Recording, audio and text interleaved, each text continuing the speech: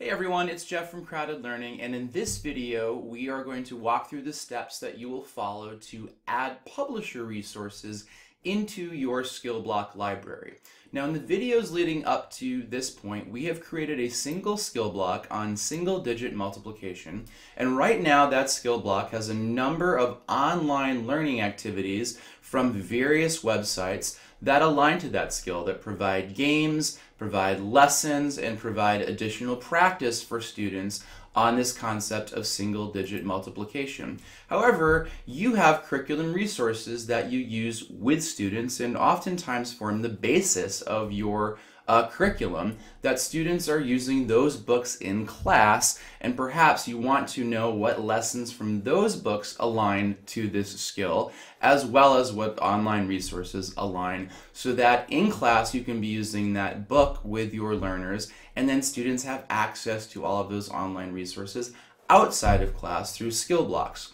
So I'm going to go to this button here called Manage Library. And right now I have no print resources in my library. So I want to add print resources. Now, just to be clear, when you add a print resource into your SkillBlock library, what you are saying is this is a resource that me and my students have access to. So you have this available in your school or your center.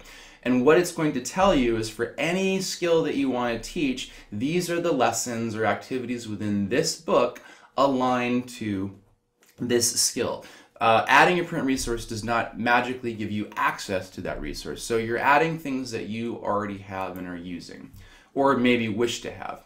So we have 3 publisher partners right now. These are all adult education publishing partners. And so I'm gonna throw into my library one resource from each of these publishers that are commonly used by adult educators and that are that I know aligned particularly to the skill that we have created in SkillBlox here. So I am going to first go to the College and Career Readiness series from McGraw-Hill Education, and I'm going to add in this number concepts book. So I just select it and click Save.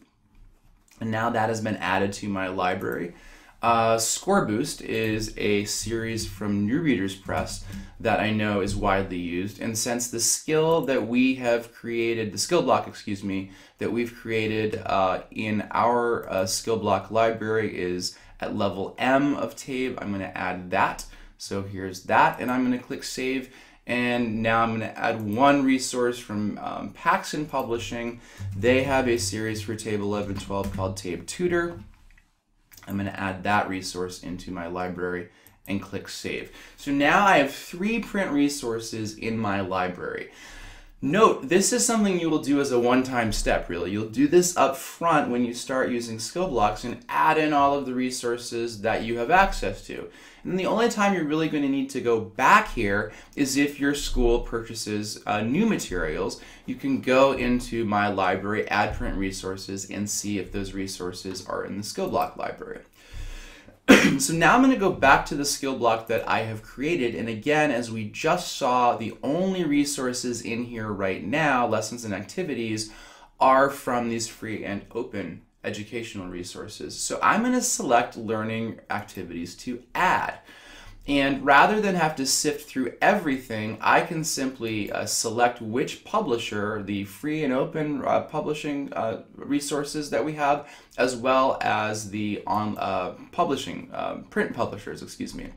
So just to recall, for this skill block, there's a bunch of resources that align, but we only selected the ones that align to this standard because we're going to focus this specifically on multiplication. And so I am going to sift through what I've added and only add those resources that align to for NBT 5. So first I'm going to click on McGraw-Hill Education's resource, and that's the one that aligns, so I'm going to add that. Then New Readers Press.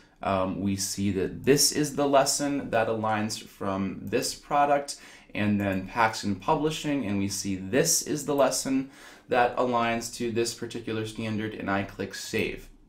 Now, in order to not disrupt the work that you've already done, all of those resources will appear at the bottom of your SkillBlox list. And so now, say again, I want to use these as my anchor resources. All I have to do is bring these up to the top, and I might have to scroll a little bit to do that.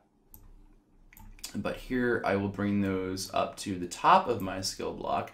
And so now, in the order that these will appear, the publisher resources are here up at top. This is a simulation that I sort of want students to explore before they even go into a lesson.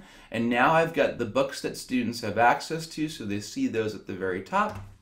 And then they see free and open education resources that align for additional practice that they can do anytime, anywhere.